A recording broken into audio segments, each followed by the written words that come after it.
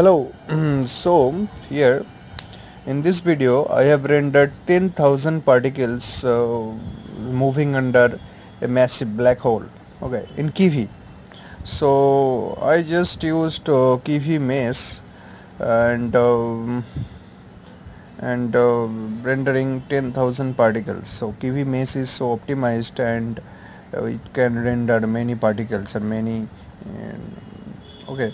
So and it is so nice performance, and I have used PyMOOC for physics engine, okay.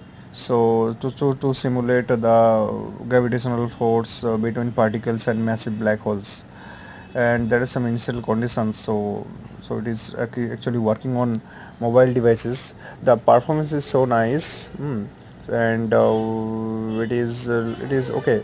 It is simulating the black hole, and I just neglected the interaction between other particles. I just introduced mass in the center and interaction between mass and other stars, okay.